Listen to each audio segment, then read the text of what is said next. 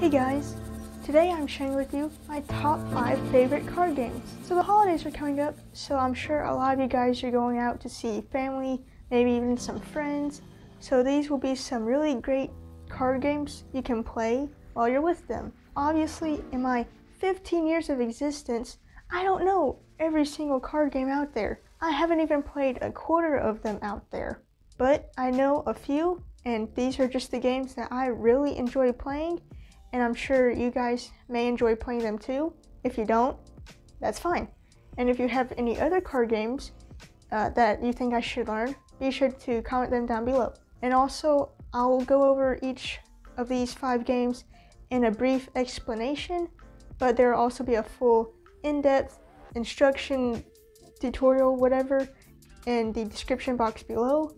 Finally, yes, I know RYYZN has 2 of these videos already out there with thousands of views, but I promise you my list is different, and you also get just like a different video experience because of my filming and my editing, although that may not help my case because RYYZN is better at both of those than I am, and also I don't have any friends to film with me.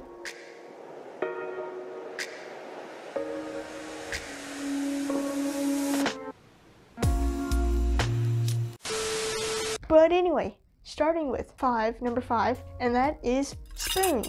RYYZN already mentioned this, but I'm mentioning it again because I think it's that fun of a game. So basically, the goal of the game is to get 4 of a kind, and then you have to grab a spoon. So I'm using this little red bird as an example. The first person to get 4 of a kind can get the first spoon or whatever object you are using. Everyone else needs to be paying attention to this, and they can grab a spoon as well. Now there needs to be 1 less spoon than the amount of people playing, because whoever doesn't have a spoon is out. Get out of here. Or just, they're out of the game for now. And then you move on to the next round. Take away 1 of the spoons, so there's 1 less than the amount of people playing again. You go through it again, draw cards, try and get 4 of a kind. Grab a spoon if you get a 4 of a kind, or whoever gets 4 of a kind grabs a spoon, and then you go along with them and try and grab a spoon.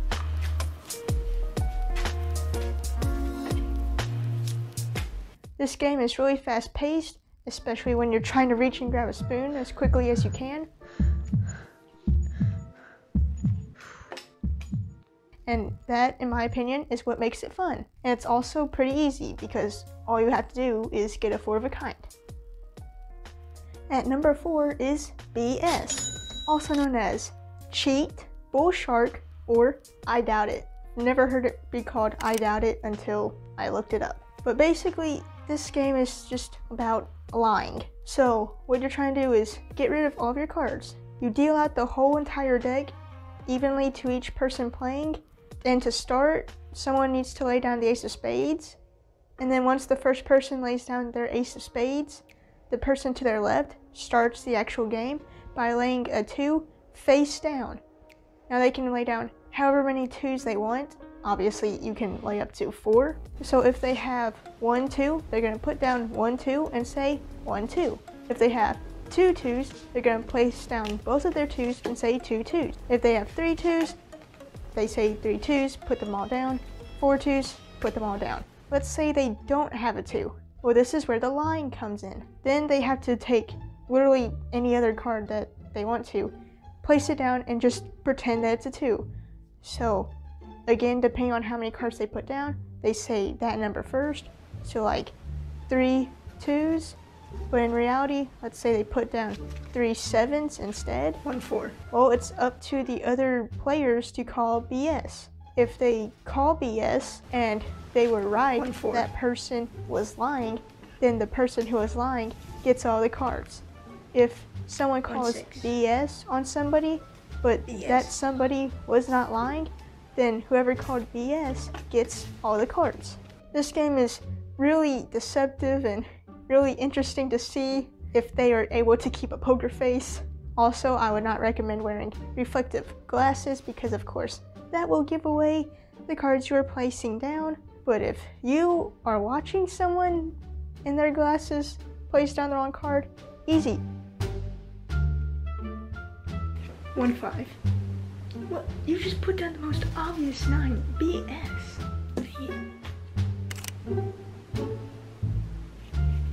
1-9. But yeah, that's card game number 4, Bull Shark.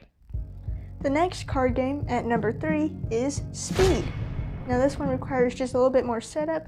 You have to have 2 cards in the middle, and then I like to have at least 5 cards off to the sides, and I'll explain why in a second. 2 cards in the middle and a pile of 5 cards on each side of it, and then you deal out the rest of the deck to however many people are playing. I like to have 2. It makes it less chaotic while still being very fast-paced and intense and fun, but you can play with 3 people, 4 people. It just makes it harder to win, that's for sure. But anyway, with the 2 cards in the middle, you can place a card higher or lower than those cards. If the card in the middle is a 3, for example, you can place down a 4 or a 2. Let's say you place down a 4. Now you can place down another 3 or a 5. And then you just go up and down.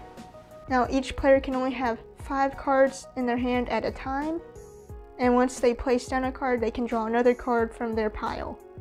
Now let's say neither of you can play, you all don't have a card that's higher or lower than the 2 cards in the middle.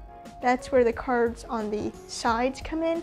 So each of you take the top card, turn it over, and then play from there, higher or lower once again. Now obviously, as the name says, Speed, it's really fun, really fast paced, not very complicated in my opinion to play. You just gotta do higher or lower. So yeah, that's Speed. Oh, also, the reason why it's called Speed is because 1, it's fast in general, and 2, you gotta beat the other person to play your higher or lower card, because if they get it before you, then you can't place that card. For example, if there's the 3 again, you both have 4s, only one of you can place down that 4 at a time. So be quick.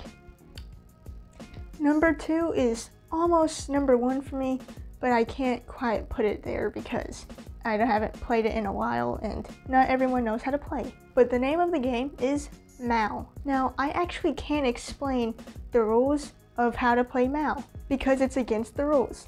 But yeah, it's basically silent Uno and a prank. And it's a prank because if only one person knows how to play, then everyone else is just confused. That's the fun part. I first discovered this game whenever I was in 6th grade. My classmates wanted to play it. When we started playing it, I was so confused as to what was going on. The game of Mal has officially begun. Wait, so how do I play? Talking. Wait, what? Still talking.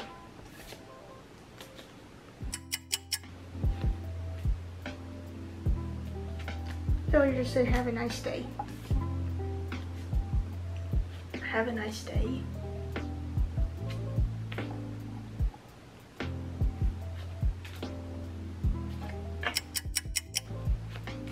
Mal.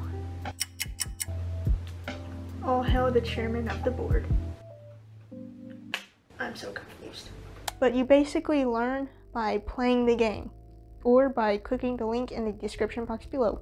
Because one person actually does have to know how to play Mal to play the game and to help everyone else playing it. But yeah, again, Mal, basically silent Uno where you're trying to get rid of all your cards. If you talk, you get a card. If you don't say something when you should, you get a card. Basically, if you do something wrong, you get a card and you're trying to get rid of all your cards. That's where the prank comes in because you don't know entirely what you are supposed to be doing. That might have been a terrible explanation. I do like that game. It is really fun. Anyway, at number 1, we have Solitaire. Why? Because it only requires one person, and you can play it on the internet or with an actual deck of cards.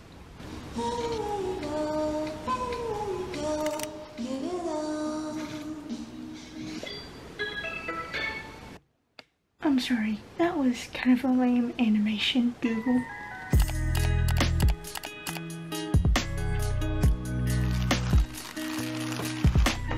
I actually did win solitaire, but I wasn't recording and I don't feel like playing it again. It's one of the most iconic games out there. Of course it has to be number one.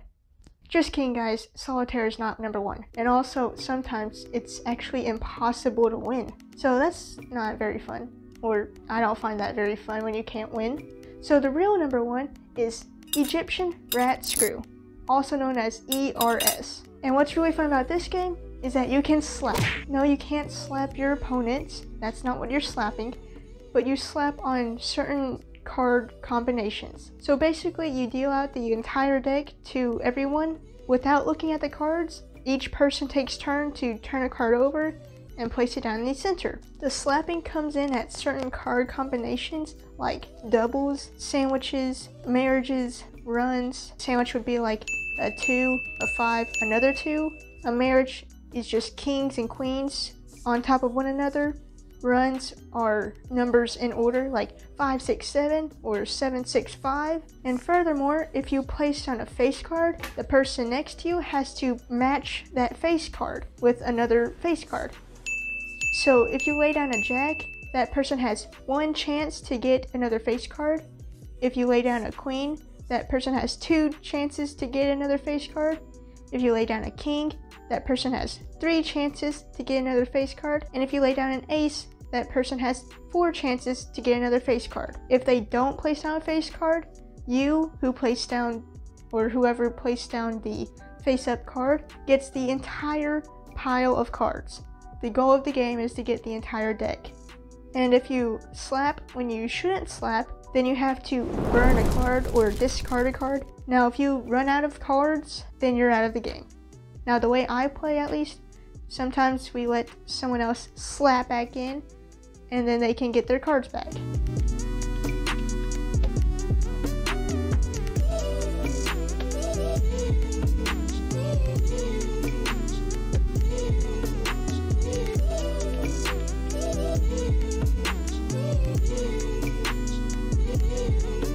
It is really fun, sometimes a little violent if you slap too hard.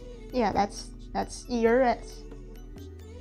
Okay guys, that was my top 5. 5 being spoons, 4 being BS, 3 being speed, 2 being Mal, and 1 being ERS. Be sure to subscribe if you haven't already. And yeah, I'll see you next time. Thanks for watching. Goodbye. This game is really fast paced and sometimes intense. That's what makes it fun though. Dang it, bro. You can place a card higher or lower than those cards. So let's say there's a 3 in the middle. You can place a 4 or a 5. Let's say you place down a 5 or someone else places down a 5. You can now place... Did I just say a 4 or 5? No, but what I can tell you is that it's basically silent Uno.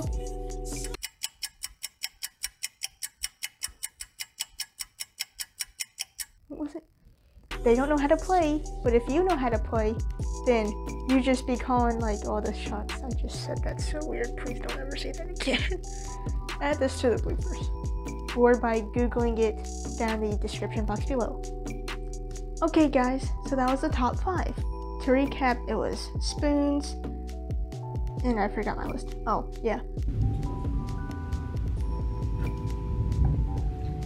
Come on, Storm. This is a test shot,